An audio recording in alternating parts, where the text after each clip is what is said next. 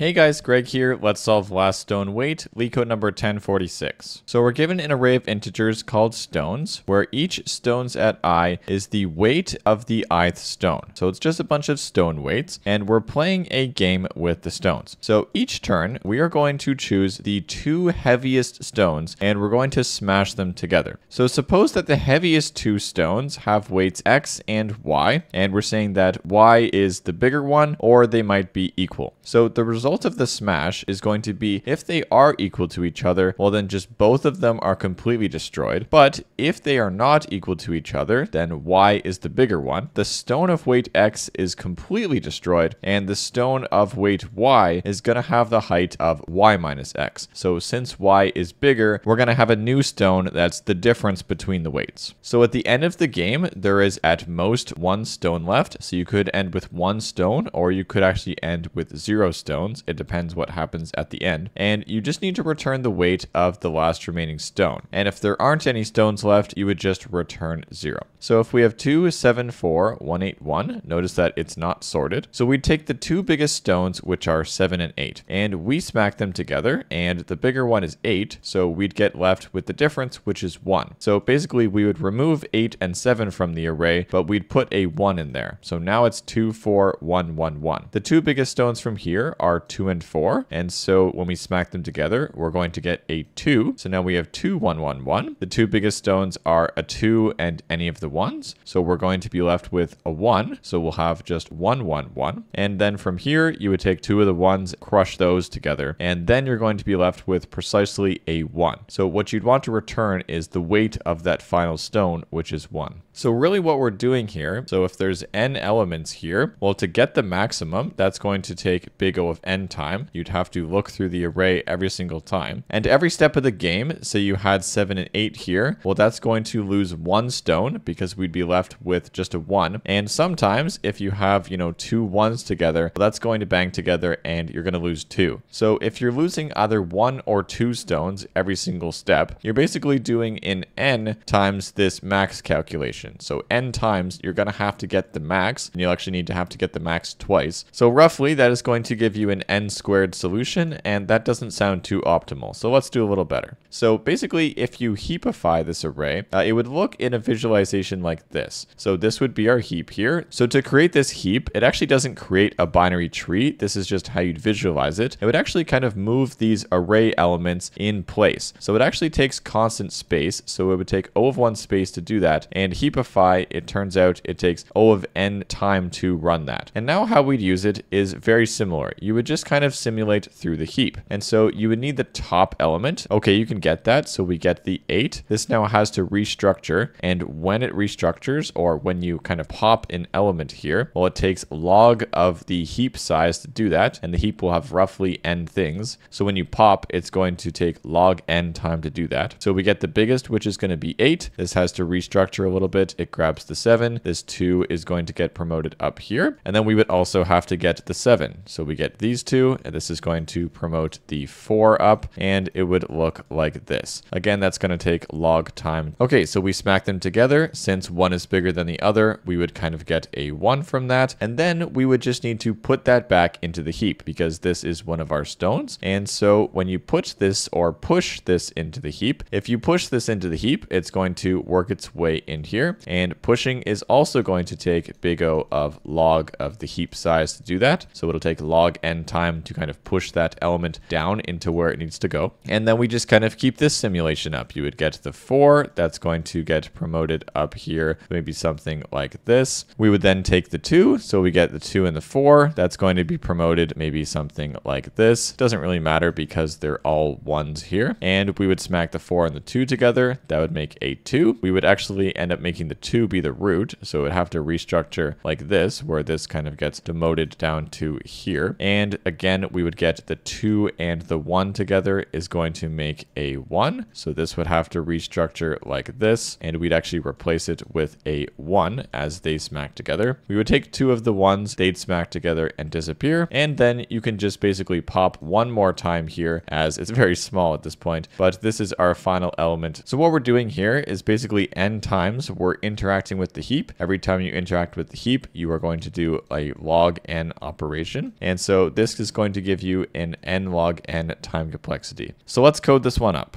Okay, so we're going to make stones in place be a max heap. So to do that, we are going to need to import heapq from Python. So we'll just import the heapq library. And heapq actually assumes we use a minimum heap. What you'd have to do is kind of treat this min heap as a max heap. And so what we're going to do first is for I in the range of the length of the stones, we are going to negate all of them. So we'll set stones at I equal to the negative version of stones at I. So we simply just negate them. Now what this does, we can just picture this as they're all negative signs. They were all positive before, so now they're all negative. Since it is going to use a min heap, well, the smallest value is actually going to be the biggest value. So now when we do heapq.heapify the stones, it does that in O of n time. That will technically be a min heap, but since they're negated, it basically acts as a max heap. So while the length of the stones is greater than 1, we're going to get the largest stone is heapq.heappop from the heap, which is the stones, and the next largest is equal to the heapq.heappop from the stones again. Now they might be equal to each other, and if they are equal to each other, well, then we've took them off the heap, and if we were to smack them together, it would just disappear. So there'd be nothing to add into the heap. But if the largest is not equal to the next largest, well, then obviously largest is bigger, and you'd want to place onto the heap the stone that is their difference. So we'd heapq.heap push onto the stones, which is our heap, and we'd put on the largest minus the next largest. Now we know that largest and next largest are actually negated. If you take a big negative value like -8 and then you subtract a smaller negative value like -6, well, that's going to take -8 and basically add 6, and that's going to be negative. So the resulting thing that you're putting on here is definitely going to be negative. And while that's a little bit weird, that is actually what you have to do because we are using this to be a max heap and we negated them for a reason. After we get out of here, however, if the length of stones is equal to 1, so if there's still a stone left over, you'd want to return the negated. So when you negate that negative value, that makes it positive. So the negated heapq.heappop from the heap, which is our stones, and otherwise we could just return 0. Okay, so that's our code. The time complexity of this will be big O of, so basically n times, because of the loop, you're going to do log n stuff. So we're going to get n log n time complexity, and the space heapify does it in place, and so this is actually going to be a space complexity of big O of 1. Okay, so if we are to run this, this is going to work, and we can pass our test cases. I hope this was helpful, guys. Drop a like if it was, and have a great day. Bye-bye.